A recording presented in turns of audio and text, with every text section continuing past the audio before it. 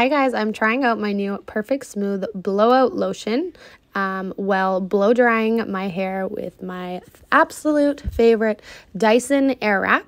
So I'm just applying this blowout lotion pretty much through the ends of my hair. I don't like having product too close to my root because I feel like it kind of changes the texture up top.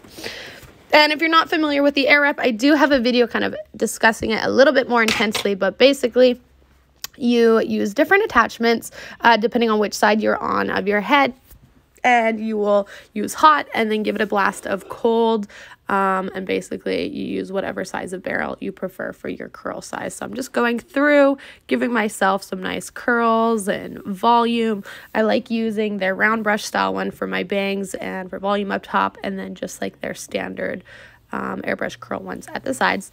And then at the end, I'm taking that same blowout lotion again and applying it through my ends to really just smooth everything out. Check it out.